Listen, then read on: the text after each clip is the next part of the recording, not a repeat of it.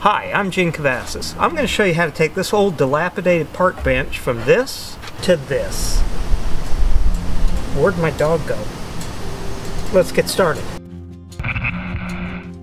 So before we start taking all the bolts, nuts, and screws off of this, I'm going to douse them with a little bit of WD-40 and let it soak for a little bit. That'll help get some of this lubricant down into the bolts and loosen them up.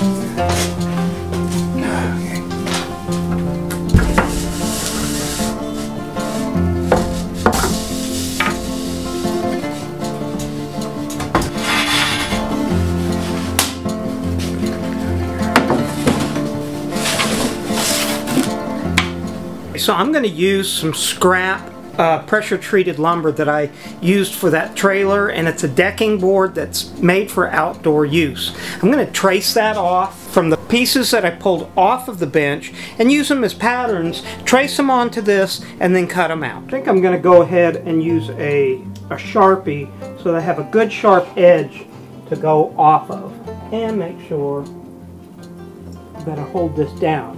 And with help from Sabella, the shop cat, we should get it done just fine. Well, it looks like there should be no question being able to see that to make my cut. Now, some of these pieces, I was wondering if there's any way I can get any of those out of here, and it looks like I may be able to.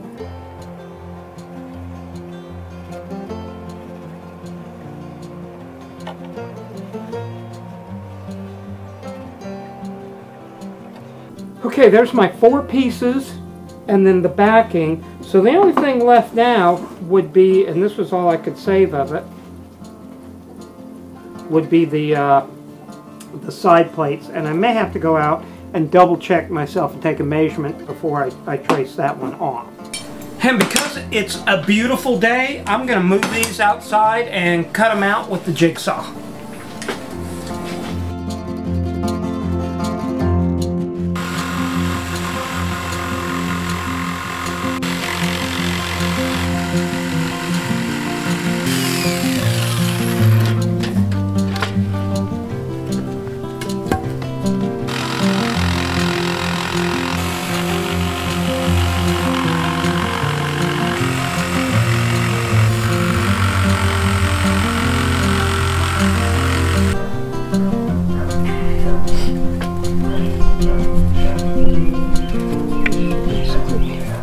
I have all my basic materials are cut out now, and I did not cut the shapes here out because I think I can just bring them inside, and I'll cut them on the bandsaw quicker.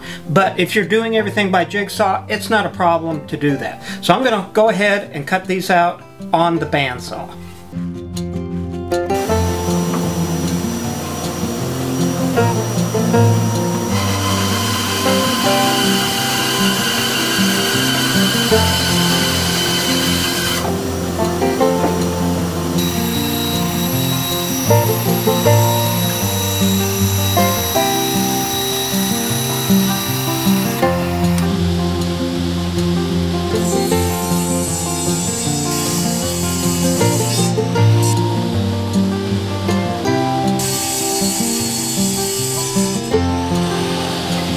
The next part you want to look at is I cut an extra piece of lumber and trimmed it off on a 45. This is basically a 1.5 by 1.5, trimmed at a 45 on this angle because that's going to go on the front of the bench. So I'm going to want to glue this and one of the slats up together. So I'm going to put a generous amount of glue on here, and I'm going to do it on this piece as well. I'm going to smear some of this out a little bit to make sure I get a good contact with it. Now I'm going to grab some clamps and start lining this up.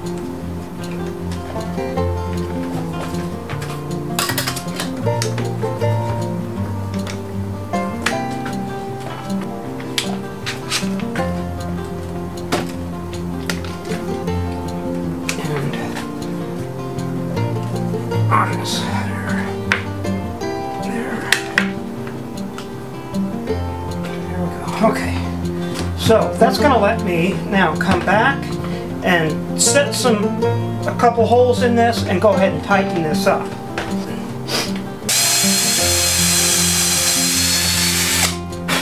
I don't want that screw to drill a hole in here.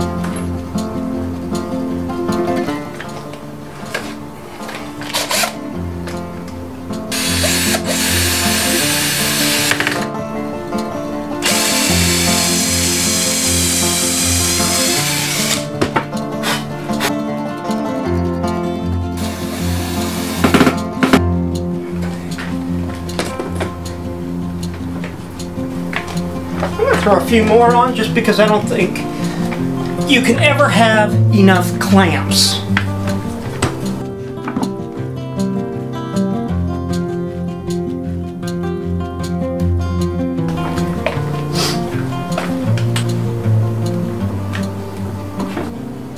Okay, so my bad. I'm now looking at this realizing these slats are 1.5 inches and they need to be at least 2 inches.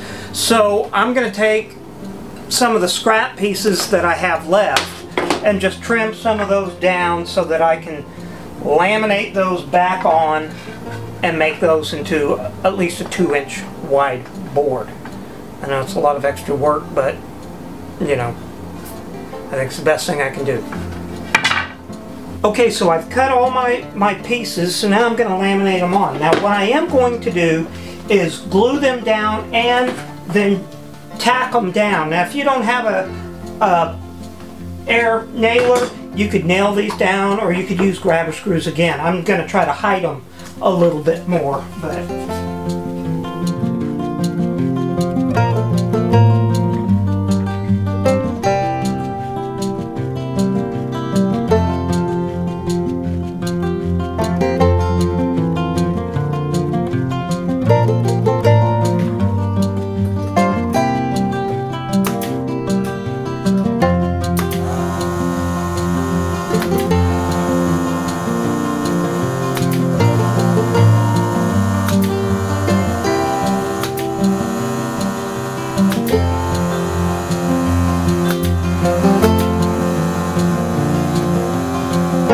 I'm going to take these, basically stack them together like this.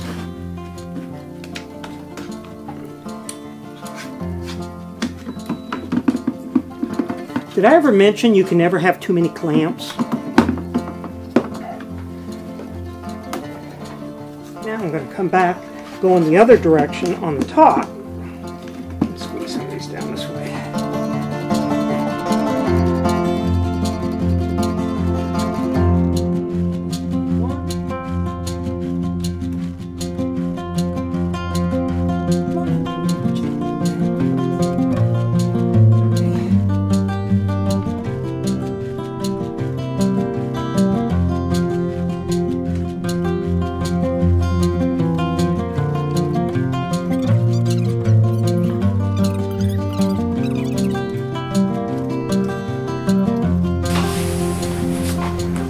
Okay, I'm going to let this set up and maybe I'll start working on cleaning up and painting the iron part.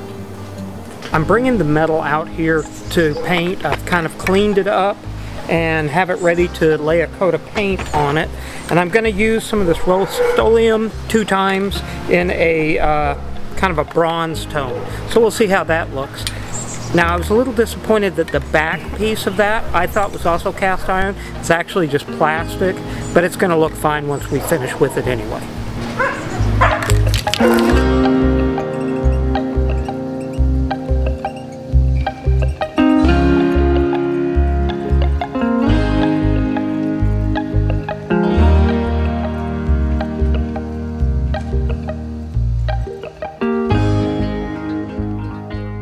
I've let the paint set up overnight on these, and now I want to do a little bit of antiquing on it, but I'm going to do it kind of the outdoor way, and I'm going to use some Rust-Oleum copper color and also maybe some of this Rust-Oleum chalk paint, which is a smoke glaze. One of the main things to remember anytime you're painting with spray paints, use the same brand. Otherwise, one may dry at a faster rate and it can cause it to shrink up or an alligator effect that you may not like the finished product on. Now also I recommend wearing some latex gloves, and then we'll be using a rag on this as well. I'm doing it outside, it's a beautiful day, so let's see how this goes. Okay, I'm going to start with the copper, but I'm going to spray quite a bit away from it in light dusting and then try to wipe it off.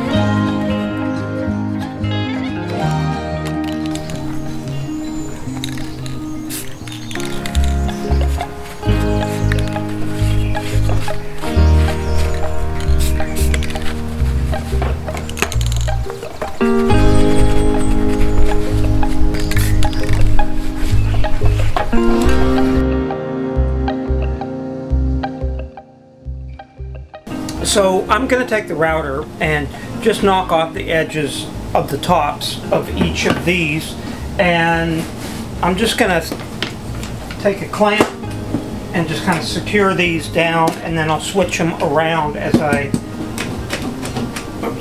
work these. And you know, anytime you're going to be doing anything with the equipment, you're going to want to make sure you're wearing decent eye protection and ear protection. And if it's too dusty, consider also wearing a face mask.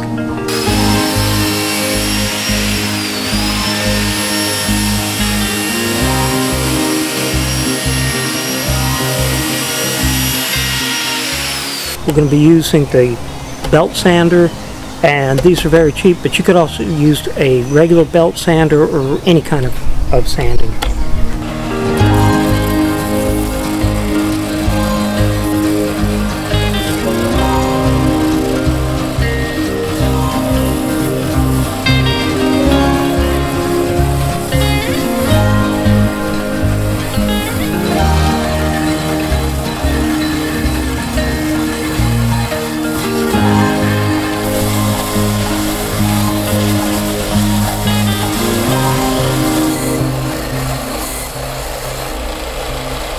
I've finished sanding all of the material.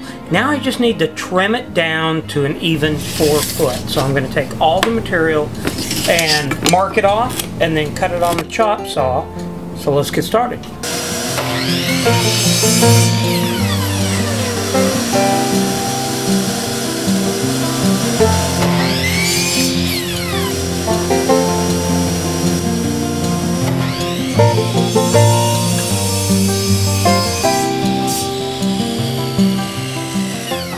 Now that we've cut all of our lumber to the length we want, I'm going to take a rasp and just knock off about a 1/4 inch on about a little less than a 45-degree angle.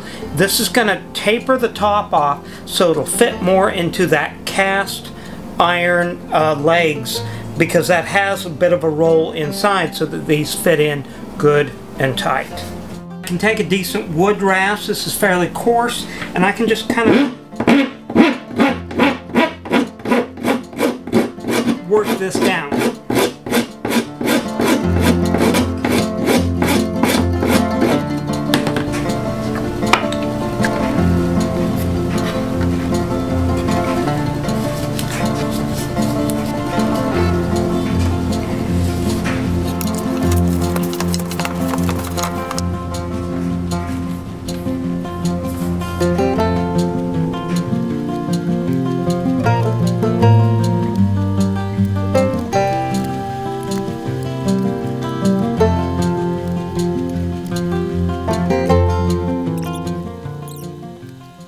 Now that this has had a chance to dry overnight, I'm going to take some Thompson's Water Seal, I've had this for quite a while, and just put a coat of this on top of all the wood to help it maintain that stain and hold up in the weather.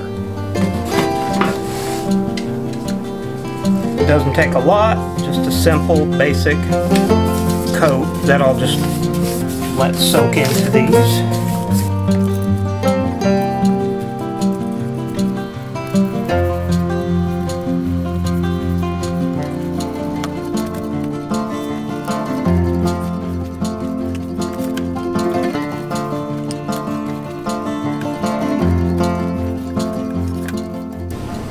Okay, we're ready to start putting this all together.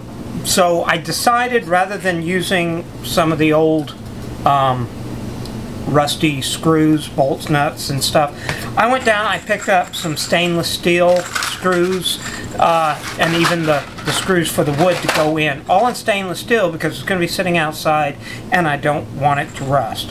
So let's get started putting this thing together.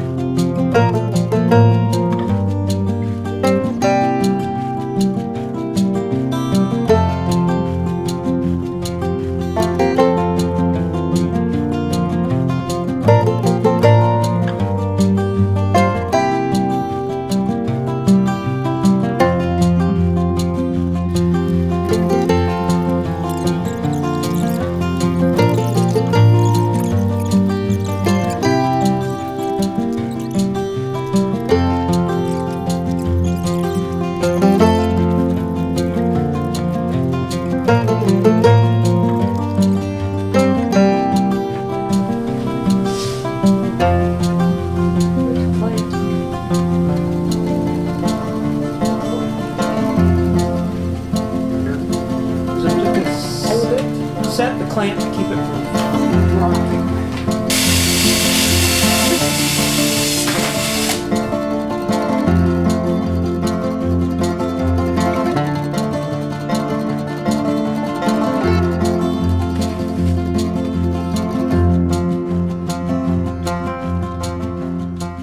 I'm going to finish putting some of the simple screws down here in the bottom, the bracing for the legs.